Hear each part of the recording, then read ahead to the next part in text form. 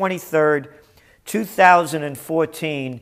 And here are some of today's trends in the news. On the markets, mostly down over there in Asia, down across the board in Europe, and in the U.S., not a good day, down over 100 points. Gold up a couple of bucks, oil up over in Texas, down over in Brentland. And here's the headline. U.S. stocks fall as drug makers slide on dealer crackdown. That's right, here's the crackdown. Financial Times. Treasury issues tough rules in tax clampdown.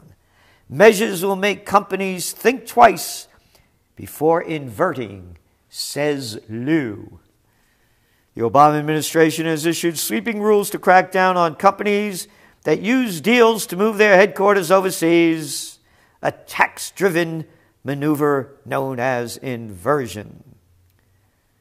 So, when you read into it, yeah, some of these drug deals that are in the making, and what really tipped this over was the Burger King Tim Horton deal. They're going to move across the border up in there in Canada to save money on tax.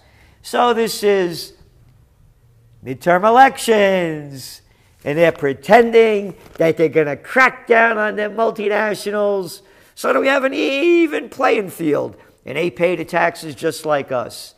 But when you read into it, it's not going to make that much of a difference. They'll get around it. The big guys, it'll hurt the ones in the middle, and it may slow down some of the deals. And there's another reason why the markets were down today. Home sales tumbled in August. As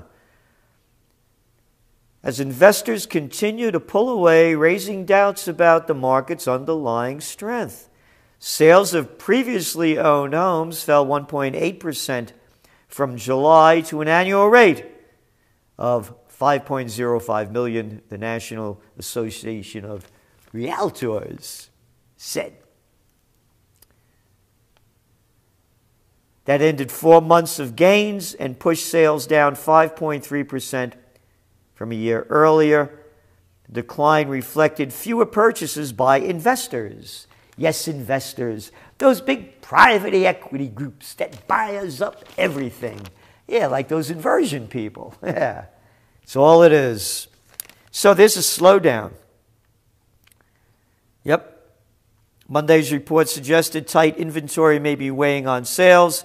The number of for-sale homes has risen 4.5% over the past year to 2.31 million in August, but the level is still low by historical standards.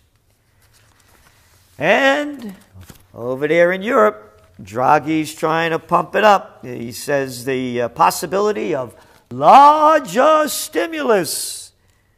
Yep. Scale up its asset purchase program. We stand ready to use additional unconventional instruments within our mandate. How's that for? Warning, warning, bullshit alert.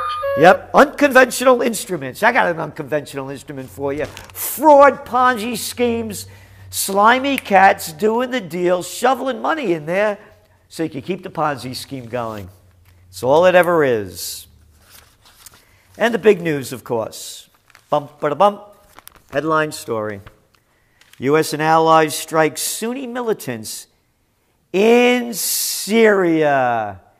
Wow. What a surprise. Blow me away. Never saw it coming. Only saw it coming several weeks ago. Here, check out some of these clips. But now they're pumping up the ISIS trip. You get it? Now they is militants, and we's got to stop them. And they're moving into Syria. You can see where this is leading. Washington. President Obama has authorized surveillance flights over Syria, a precursor to potential airstrikes there. Plans of bombing Syria. That's right. Take a look in the papers, toilet paper. Syria may have hidden chemical weapons. Yes, Samantha Powers is out there shooting them out off again. They may have a little bit, and you know who could get it? ISIS. ISIS could get them. They're setting us up. The new phase would represent a departure from the past month when American military forces confined their operations to categories such as protecting U.S. personnel in northern Iraq and humanitarian relief operations. Yep. It's a setup, man. They do it all the time. The slime do it all the time. Yeah, little bits and pieces they keep shoving to you, and the people buy it. You know what the next one's going to be? Airstrikes into Syria. You watch, the setup is being made. Oh, remember I said weeks ago, they're setting us up for war with Syria. Yeah, you remember that thing, the chemical weapons line didn't work, that Assad was killing his people. You watch Obama's speech tonight. You're going to start hearing more and more. We got to get them ISISes everywhere because Kerry said we got to watch out for them. Everybody's worried about ISIS. And if we have to go into Syria to protect our national interest, we're going to do it. And Obama said he doesn't even need congressional approval. Our representative, Samantha Powers, who said, the training of them Syrian rebels that we're sending our dough to because we don't have enough, we have so much money here, we could send it to other countries. The training also will service these troops in the same struggle they've been in since the beginning of this conflict against the Assad regime. Get it? Say the ISIS crap. They're arming the rebels to overthrow the Assad government right out of Samantha's mouth. But here's the headlines, man. You turn on the news and you watch this. Every one of them, not a peep for peace. We're getting them ISISes any way we could find them. Tommy Hawk missiles, yeah, drones. Every high-tech piece of equipment blowing the hell out of an entire region and some collateral damage. We'll call them dead civilians. How's that? But we're getting them ISISes, man, and we'll melt them out everywhere they go. Who could believe this crap? Another military failure, but boy, you turn on this TV, all it is propaganda. Nothing more. Here's the president this morning. Last night, on my orders, America's armed forces began strikes against ISIL targets in Syria. You ready for this? Today, the American people give thanks for the extraordinary service of our men and women in uniform, including the pilots who flew these missions with the courage and professionalism that we've come to expect from the finest military that the world has ever known. I don't give them my thanks. Don't speak for me. And I'm an American. I'm more of an American than all of you traitors that are bombing a sovereign nation. Hey, we don't need any War Powers Act. We don't need the Constitution. I'm His Excellency, El Presidente. I'll bomb and kill whoever I want. And all the people are applauding. Yes, yes. We're getting them guys that beheaded those two peoples. Yep. Slaughter. Another slaughter. And when you listen to all of these commentators, like Mouse Blitzer, they go through the, this new one that they're the Kardashians family, whoever they are, Kardashians or whoever, that along with ISIL and other names they're making up. He said they all have one thing in common. They hate America. Yeah, I wonder why. I wonder why. It couldn't be because of all the people that Americans have killed in the Middle East and all of the dictators that they're propping up, including paying for the slaughter with our money of the Palestinian people. No, why should... Hey, if your family was blown apart, if the city you lived in was destroyed, if everybody that you loved was dead, if the whole place turned into a disaster zone, why would you want to get even? You should love the people that slaughtered you. This is the sickness that is prevailing through this country. And not one peep, Not one peep about what caused this. Nothing. We had nothing to do with it. ISIS just sprung up out of nowhere. Yep. Yeah, Obama. We have joined in this action by our friends and partners. Yeah, the beheaders, the Saudis, the United Arab Emirates, Bahrain, Qatar, and the flunky Jordanian government. Yeah, them democratic societies, them kingdoms and emirs and all of those, our partners in crime, the slime balls that began this whole destabilization in trying to overthrow Assad. We've been writing about it since it began. That's all this is about. The whole ISIS thing is a front, just as I said, but man, everybody's buying it. Yeah, some more of the buying.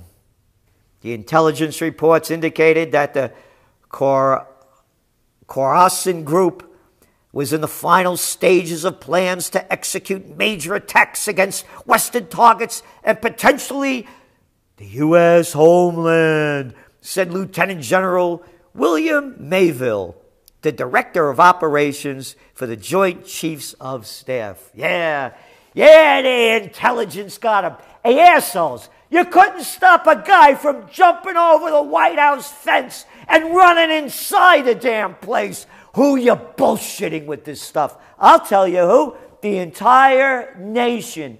That's who. We got wars to fight. Oh, a little story here. Metro-North extension gains speed. Yeah, this is about the Metro-North over here in New York. MTA capital plan calls for new stops in Bronx and Penn Station, but large funding gaps remain. Yeah. They don't know how it will pay for $15.2 billion of the $32 billion worth of construction and repair projects over the next 5 years. Who cares? We have wars to fight. We have people to kill.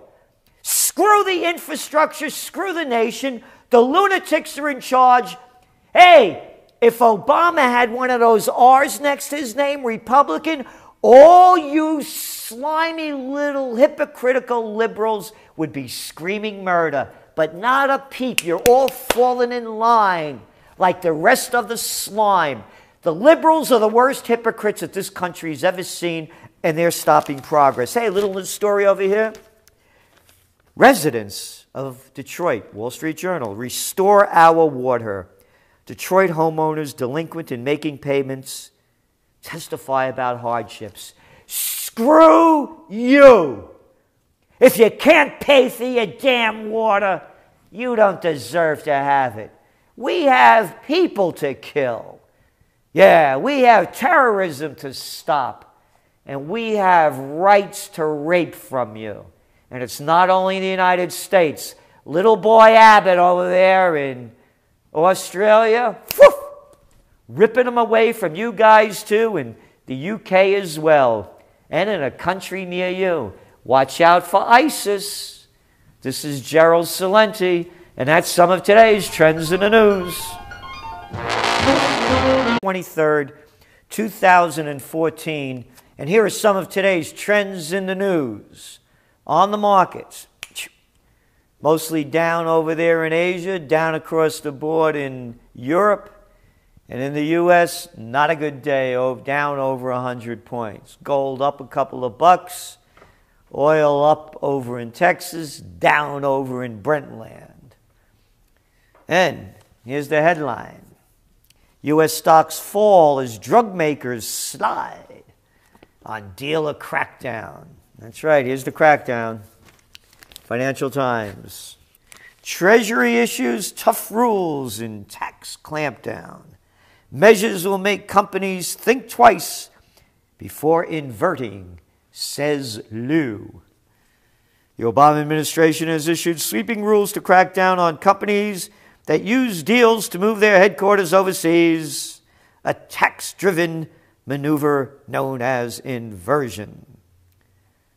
So, when you read into it, yeah, some of these drug deals that are in the making, and what really tipped this over was the Burger King Tim Horton deal. They're going to move across the border up in there in Canada to save money on tax. So this is midterm elections. And they're pretending that they're going to crack down on the multinationals so that we have an even playing field. And they pay the taxes just like us.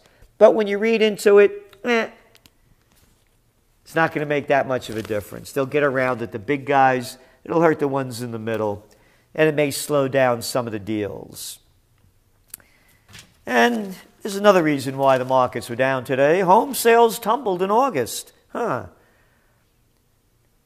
investors continue to pull away, raising doubts about the market's underlying strength. Sales of previously owned homes fell 1.8% from July to an annual rate of 5.05 million, the National Association of Realtors said. That ended 4 months of gains and pushed sales down 5.3% from a year earlier. The decline reflected fewer purchases by investors. Yes, investors. Those big private equity groups that buy us up everything. Yeah, like those inversion people. Yeah, that's all it is. So there's a slowdown.